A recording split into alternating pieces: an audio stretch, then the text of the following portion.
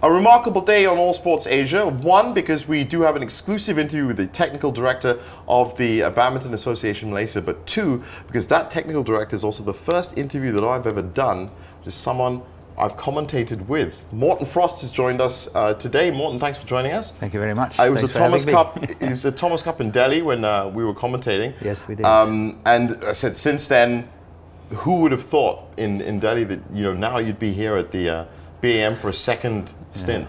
Nobody, not even me. Nobody. Well, you did say at the time in the commentating that Malaysia was your second home. Yes, I've travelled a lot to Malaysia in the past when I used to play, and obviously been here as director of performance in the late 90s.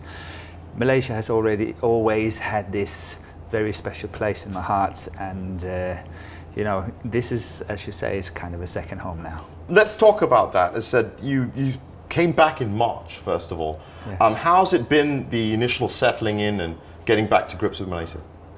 That has been really easy. I know the background, I know the culture, I know how the system works. Lots and lots of things that I have a great advantage compared to other people that would maybe come into a job like this as a first timer. So for that reasons, it's been fairly easy to come back here. But obviously it's a job like any other job, and it's got all its challenges every single day, and something that obviously I have to look into, adjust, make new plans, all that. It's a massive job. It is a massive job. Badminton is so big in Malaysia.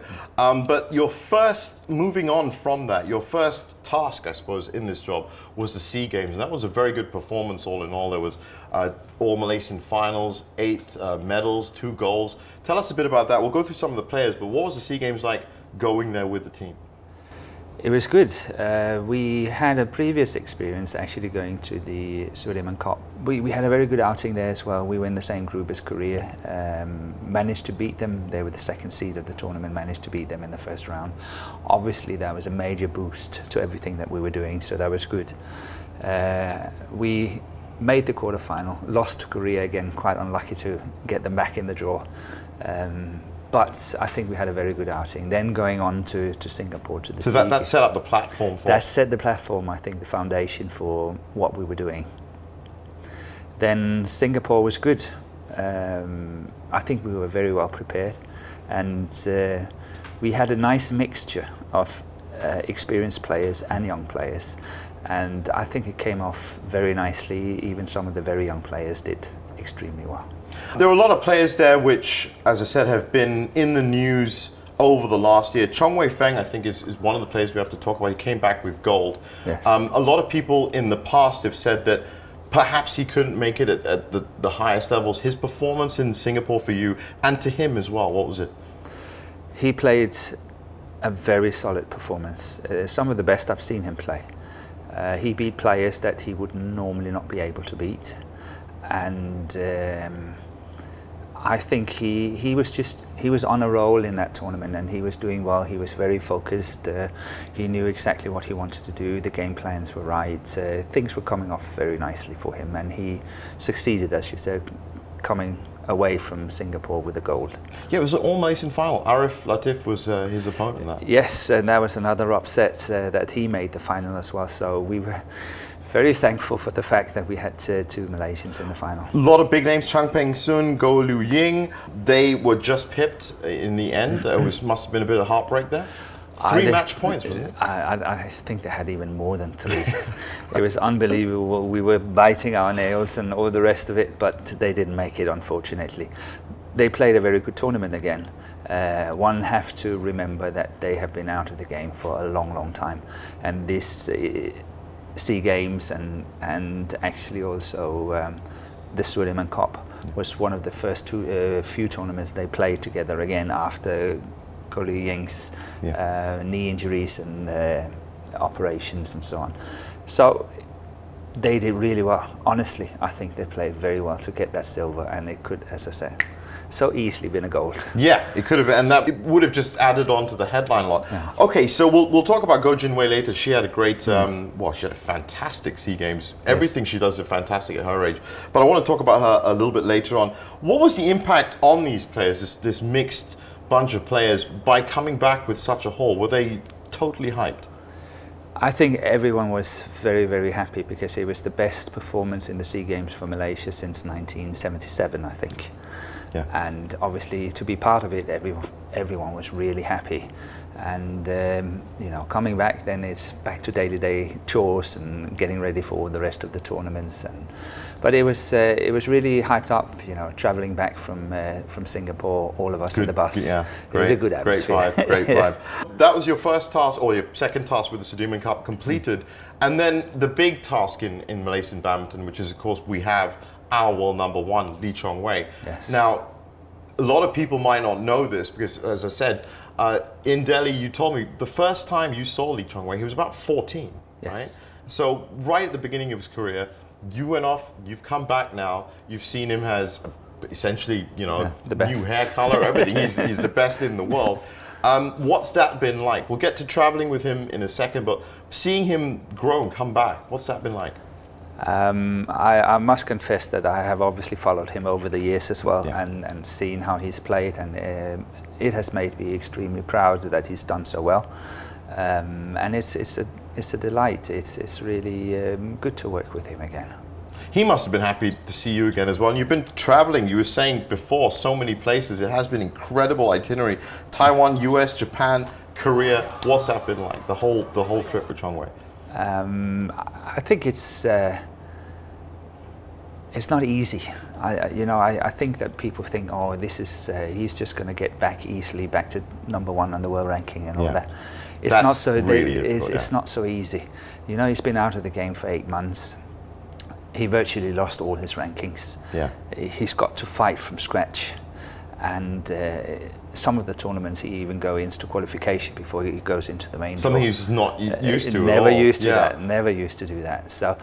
And obviously, if you add on to it, you know, the pressure for him to perform is there all the time.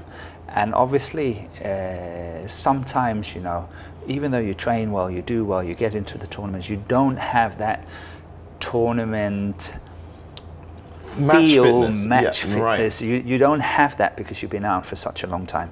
And obviously, that's something that Chong Wei have to get back into. And that will take time, but everybody expects that, you know, he just walks in. I think considering that, because a lot of, I myself thought the same thing, that having that amount of suspension, and you know, he was still training throughout it, but you're right, it's not being in tournaments. And it's also that pressure as well, because still there wasn't a clear-cut person to succeed Chong Wei as it was going through, so that must have been weighing on his mind a bit as well. I don't think that Chong Wei is, of course he's concerned for Malaysia, of course he's concerned for who's coming after him and all that, but in all honesty, players, I hear they obviously try to maximize whatever they can for themselves as and when they're there, and I think his mind has been purely on, you know, how to get back as quickly as possible and as best as possible. Yeah, and there's also, you know, throughout his career, Lin Dan himself pretty much set themselves apart when it comes to it, but a lot of other players have come through. Jano Jorgensen, Kenta Momota have all come through. More threats for him as he starts to build himself back. Yes, it's an interesting situation, because Lin Dan has gone down a little bit, but you know, it's very unfair to say. I think he's 3 in the world now, but playing wise, he's not playing as well as he did some years ago. But I still think that he's got it somewhere. Yeah. And I think the Olympics will be very, very interesting. We'll get to that in a second, or at least the build up to it. Okay, now Chong Wei is going to be on his own path, as I said, and you can best kind of bolster him as he goes, but that engine is still there. Let's talk about the engine and some of these other stars that have come out. I watched one of them last year in the Purple League, Iskander Zulkarnain. I thought he had a fantastic smash action. He's very fast around the court. Yes. This year's been good for him. There was the Perak Open and there was the Polish Open as well. What do you see in his game? Do you think he can push it further? Absolutely. He is one of the players, I would say, that I have identified, because that's not the truth. But he's one of the players I felt when I was coming here that has definitely not fulfilled his potential. Yeah. and having many discussions, many talks with him, setting up his plan, the programs, the coaches, the training programs, the tournament programs, everything. It's been a good journey, him and I feel that we have very good understanding, and I think it's already starting to come through, which I think is really nice. He's playing much better, and I personally think that he should be able to make top 25 in the world within what I would call a reasonable time, let's say 1 to 1.5 years. That's a fantastic, I mean, to come from someone who was in, you know, the top 3 of the world for 12, 15 years, that's he should be able to make it. He's got the game, he's got the pace. We obviously still need to build on his game and all that, and his physical abilities and all the rest of it. But I think the core solid, is there, and we can definitely do it. Okay, well, on the women's side, an even bigger name and a much smaller girl and a much younger girl. But she's. I saw Goh Jin Wei at the Purple League when I was commentating there. I was going there, and literally I'd see her walking into the stadium. Her racket bag is almost as big as her when she kind of walks in, and then what she does on the court is impeccable. This year, a lot of the international media has started looking in and saying, well, this is Malaysia's women's singles future. Yes. I thought, well, yes, definitely. 15 years old, bit heavy to get that kind of pressure right now? Yes. Yeah, for sure. Again, you know, I think she's a good player. She's a raw diamond. Yeah. And we don't really know how it's going to turn out, but the potential is there. And obviously we will build on that potential, and we will be so much wiser in 4 to 5 years' time. It will show how far she is on the international scene at that stage and age, and then we will be able to gauge from there whether she can, you know, make it all the way to the top. I don't think she will be in the top in the world when she's 18, 19, 20. She needs time to polish her game. To develop, I suppose. To develop it, yes. The women's draw, not criticism, the only comment that has come through has been about emotions, keeping her emotions on the court. But for a 15-year-old, that's got to be tough to do. You know, what can you expect? What can you expect? Of course, emotions are running very high, and sometimes you cannot control it, and, you know, by all means. She's also, she's into a precision game, so you know, her precision to me when I was watching her play is absolutely spot on. But if she's 2-3 millimeters out in her own mind, that's when the main thing will be how obviously she can maintain or keep developing her pace in her game. Obviously her stamina, the physical ability and all that. But at the end of the day, it's all about what happens between the 10 centimeters here, between the 2 ears. If she's strong, mentally strong, and have a good game understanding, then she can move really far. And of course, real-time experience as well, real-world experience. In terms of here at Stadium Juara, what kind of disciplines do you want to see in all the players common? What's your kind of credo, if you could say? There's no doubt. It's no secret, if you can say that. It's physically, the Malaysian players still have to move up.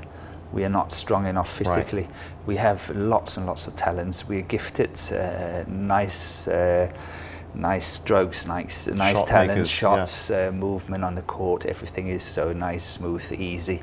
But when it comes to the nitty-gritty, the really hard work, grinding out results, that's where we need to work harder. Well, one last look. Olympic 2016 qualification period has started. You've stated your goal is the 2020 Olympics, yeah? Yes. Over this year, what kind of tournaments do you expect? What kind of players do you think might shine in the 2016 Olympic period? First of all, we need to qualify players. That's obviously the main target for the time being.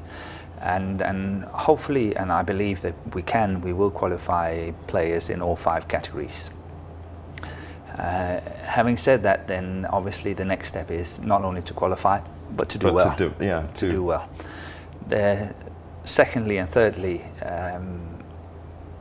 all the players that might go into the Olympics in 2016, are very experienced players. They are definitely kind of 25, 26, 27 years old, and might not be around for the 2020. So one of my big tasks here is actually to look into the next team already. Who is going to be representing Malaysia in 2020, and can we, you know, even move it up and get closer to medals and so on. And that's the trouble with the Olympics, isn't it? It's just every 4 years. Yeah, every 4 years. It's hard for people to aim to. Well, I mean, that's fantastic. In the immediate future, there's the Denmark and French Opens as well. So you'll be back on a plane in the next couple of weeks. Actually, I'm not. Some of the other coaches are going. So.